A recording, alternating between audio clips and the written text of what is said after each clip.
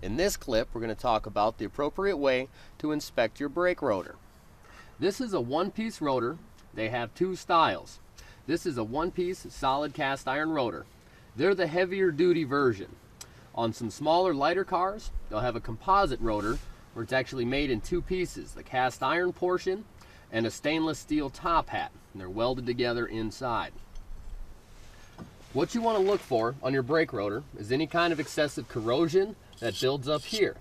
If there's excessive corrosion here, when you put the tire back on and bolt it down, that corrosion will pitch your wheel out of balance. It can give you a high-speed vibration.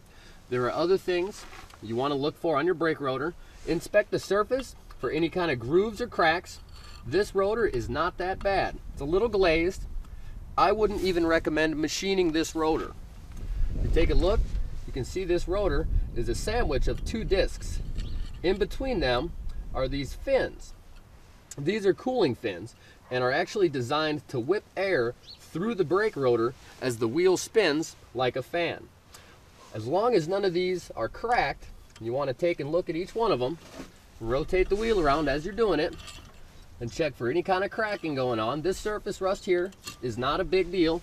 It's a good idea to chip it off. That way it doesn't get caught up in your new pads during the assembly process. Take and spin your rotor around. We don't see any cracks. As long as the inboard surface matches the outboard, like so, the inboard surface is in here. You want to rub your fingers on it and see if you feel any grooves. This one feels good. Take a look back in there, rotate the wheel, and again, inspect for cracks. As long as everything looks good, you can go ahead and install new brake pads and not worry about machining this rotor.